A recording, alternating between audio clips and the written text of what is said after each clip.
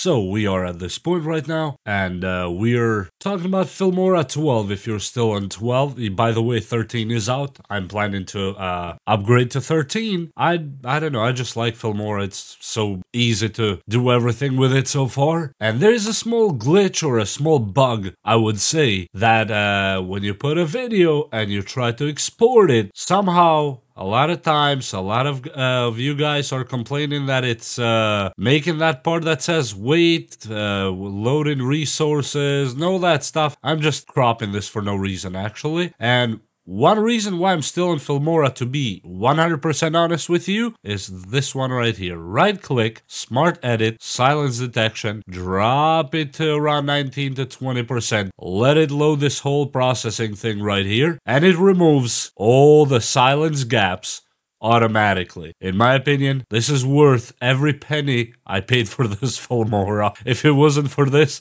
I could care less for anything else. And as you see, it did all the cropping, so I don't need to go 40 to 50 minutes to cut this here. Anyway, that's besides the point. Let's go to export, and you hit export. Let's say you put a name, let's test the video, and you hit export, and you are stuck right here. It doesn't matter what you do at this point. Most of the time, you'll be stuck right here, even if you close Filmora and reopen it again. And this is a bug. Why I know it is a bug? Because, wait, I don't need to load any of that. Because I tried the method of signing out. I'm not gonna sign out right now.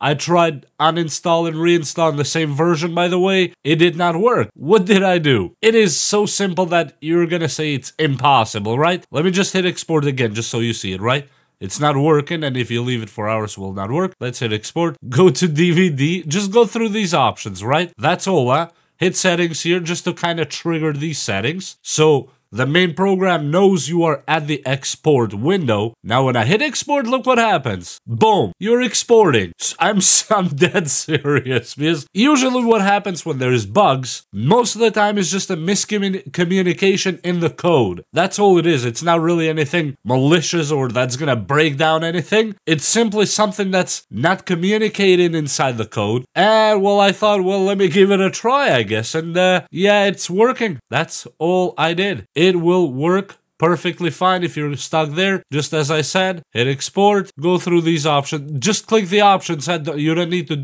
change anything on them. Hit settings again, just for a good measure right here. Low bitrate, I don't need this one. And then just hit export. That's it. And it works every single time until you update or upgrade or whatever you want to do. But yeah, that's the bug solved on Filmora 12. I hope you learned something, and I hope it helps somebody out there. And send it to whoever you think might need a video like this. And please like and subscribe. We will see you next time. Bye.